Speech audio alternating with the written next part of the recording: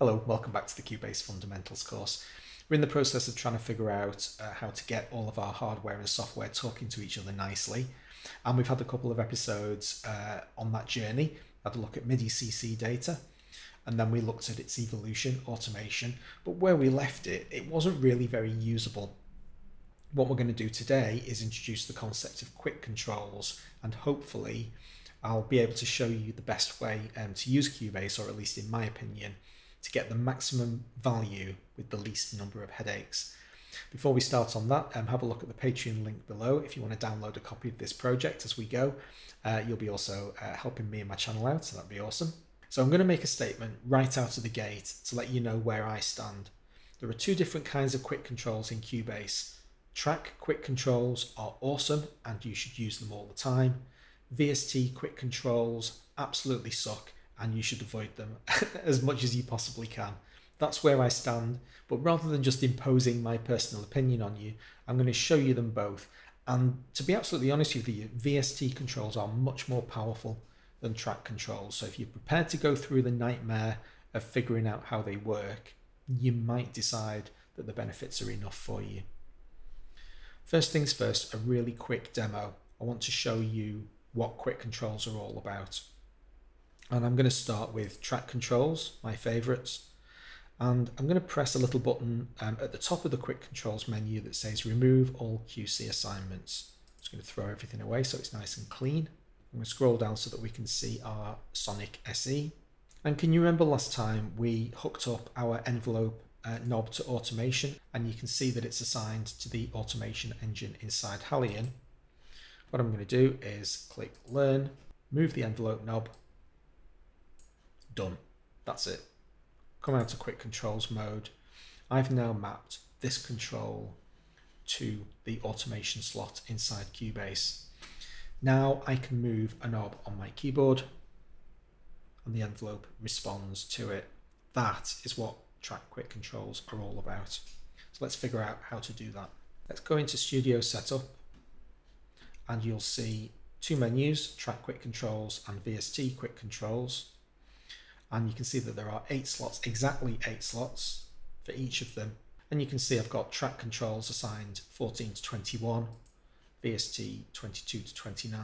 You can also see that my MIDI input is exclusively coming from my keyboard. So even if I had other controllers that were outputting this range of MIDI CC data, Cubase will only interpret it as quick control data if it's coming from the complete control keyboard. Any controller that's being used as a quick controller cannot be used to assign MIDI CC data. I can prove that very easily by heading back into Sonic. I'm going to right click on a different control and ask it to learn CC. Now I'm going to move CC15 on my keyboard, which is controller 2, and there's no response from Halion whatsoever. If we right click on the drive knob, it hasn't learned a thing. I do the same thing, head into learn CC again, and this time move CC109 on my machine, hardware controller, responding perfectly happily. So quick controls override MIDI CC data. Cubase doesn't receive them both at the same time. Let's forget all of that nonsense and assign it to a new automation slot instead. So drive's now just been assigned to automation slot 2 inside Halion.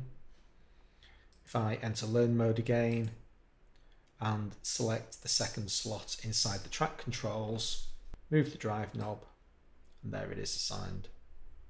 Now that it's been learned,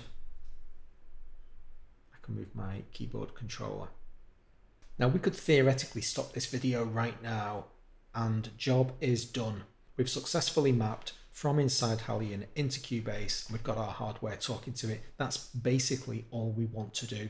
Ah, if only life was so simple. Now let's introduce VST controls and see everything go horribly wrong. First things first, VST controls are kind of parents of track controls. This is one of the problems that we have immediately. There's a button inside the track controls that says get default QCs from the plugin. If I click that, you'll see that we've just lost all of our QC assignments and they've been overwritten by what's in the Vst Controls slot. So what's going on between these two controls? Why do we have them both? Well, it's a fantastic question, and I wish I could give you a decent answer. I think it's purely historic, frankly. There's no rhyme or reason for any of this. But what we've got in the Vst Quick Controls is a very complex engine. I'll enter this remote control editor while I'm talking. This is what Vst Quick Controls look like. A huge bank of automatable parameters, 8 slots per page, multiple pages, and you can theoretically assign your entire instrument to these banks of settings. The problem is getting them into any kind of usable form is so difficult as to be, please don't try. I'm going to show you how to do it, but goodness me, you're opening yourself up for some pain. Here we've got page 1, and you can see that all of these names across the top map to the track controls. You can see that page 2 says S stands for slot, slot 2, QC1 cutoff. If I just close that down and click this option that says channel 1 and select channel 2 instead, you can see that it's now updated to slot 2, QC1 cutoff. What this actually represents is the second slot inside Hallion. Hallion is a multi-channel instrument. You can have 16 different instruments loaded, and it's just auto-selected slot 2 for us. So we're no longer even pointing at the same instrument. If I load big pumping pad into slot 2, now we have to be careful here with multi-channel instruments. My instance of Sonic is set to channel 1. So if I press a key on the keyboard now, we're going to hear a bright pop bell. If I create a MIDI channel and it auto assigns to channel 2, we're going to hear the big pumping pad. There it is. Let's have a look at the track controls for those two tracks. Currently empty. Let's say get the QCs from the plugin, get the quick controls from the plugin. It's just copied all of the parameters from page 2. Back over on the original instance of the instrument, we've still got all of the values from page 1. So there seems to be some superficial connection, well, more than superficial, you've just seen it, between the page numbers in the VST controls and the MIDI channel to which they're assigned. But that's only true for this particular instrument.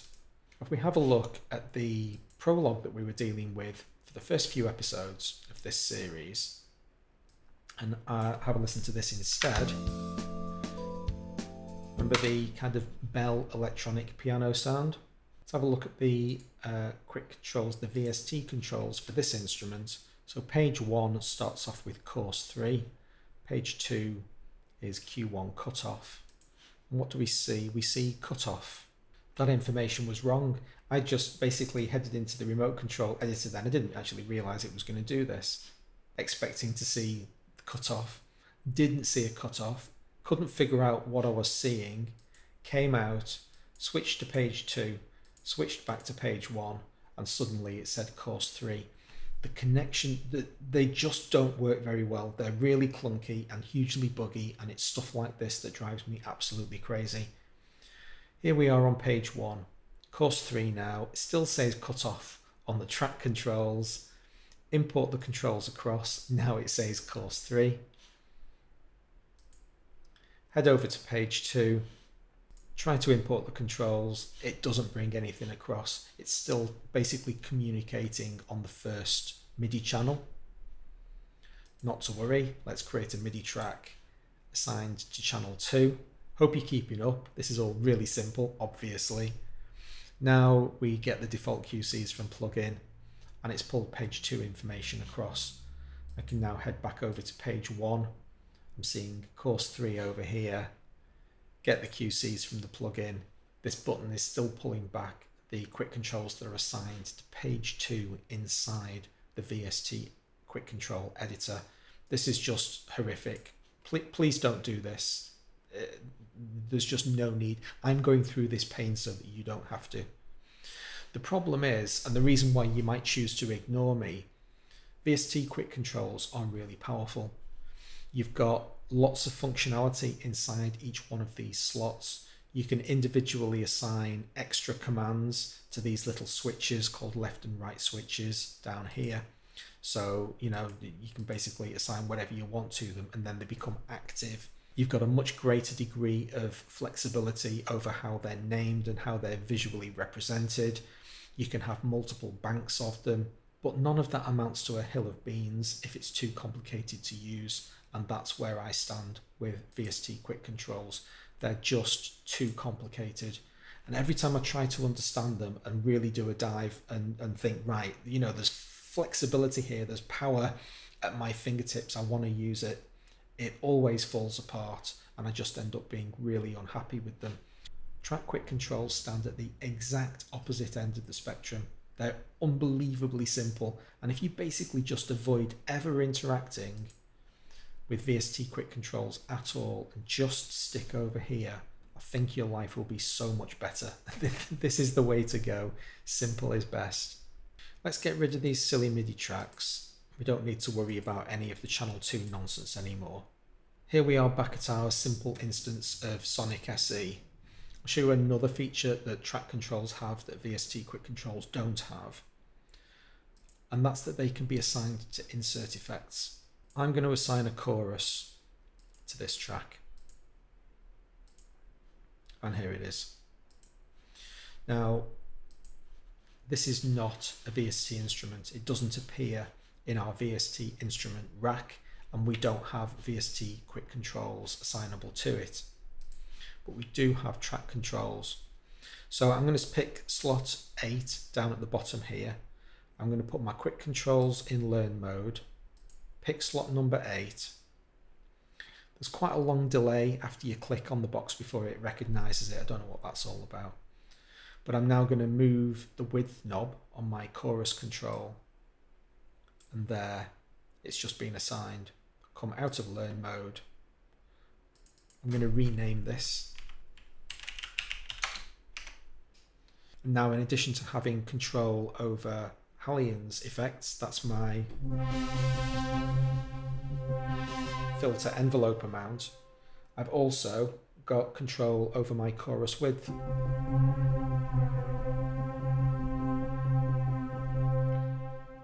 I'll say it once again, track controls rule, VST controls suck. One final point to mention before we call it a day today. Head back into the instrument. You see these orange controls down at the bottom. This is Steinberg's preference for calling everything quick controls as much as they possibly can. These 8 knobs down here are quick controls. These are the quick control slots that you see defined everywhere. So even though we've got envelope amount currently assigned to QC1, it's still called cutoff. If we have a look in our automation menu for Hallian Sonic SE, each one of these 16 slots has a dedicated, permanent, hardwired automation connection to each of the 8 quick controls. And here they are. And can you see that it's still called QC1 cutoff?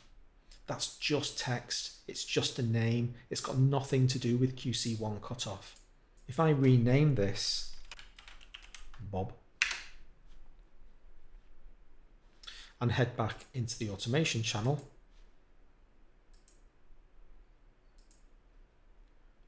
Bob. That's unfortunate. Just to give you a little bit of an insight without going too deep down this rabbit hole, in parent Hallian, in big Hallian 6, you can assign multiple commands to the same QC slot. And so the name itself could just be a placeholder for 7 different things going on in the synthesizer. So there's an element of complexity here that's being kind of hidden from you, and therefore it doesn't make any sense. But there is a bigger world out there where these 8 controls that are kind of permanently available to you in the synthesizer can do much more than they apparently can in this instance of the instrument.